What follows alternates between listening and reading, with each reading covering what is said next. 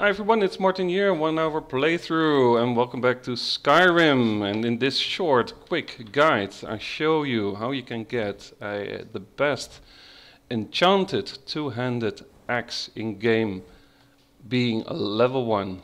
That's right. I'm here joined by Feindel and my trusty horse. We just came from Riverwood, earned enough money just to buy a horse. We're going to need it. I mean, the first thing we do once you get here is you take a ride. Where do you want to go? And you say, I want to go to Windhelm. Climb and back and we'll be off. Alright, we'll do that. Ever been to Windhelm?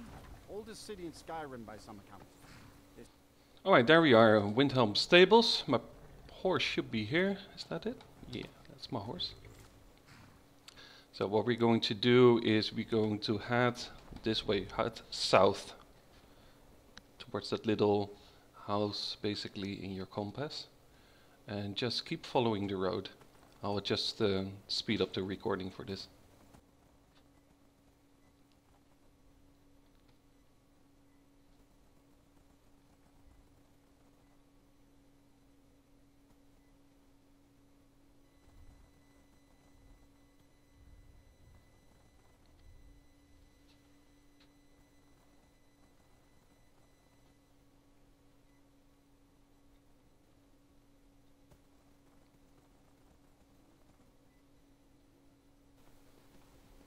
Alright, we're at our destination.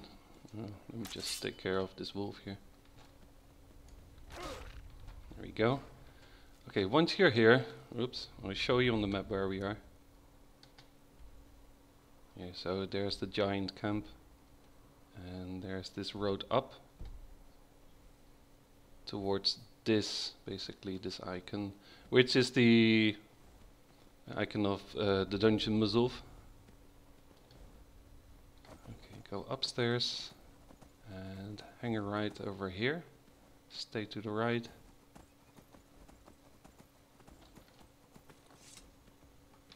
And go to this building.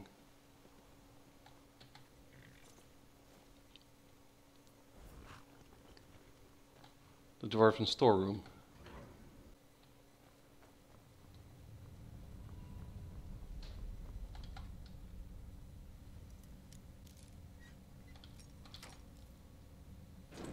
There we are. And there you go. Oh, we get the nice one. The Dwarven Battleaxe of Shocks. The type of enchant is every time different. So I hope you get a good one as well. I'm really pleased with this one. There we go. So nice. I hope you enjoyed this video. Give a thumbs up, please.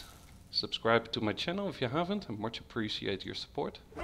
And while you're there, there's some good loot to be had here. Lots of dwarven metal ingots.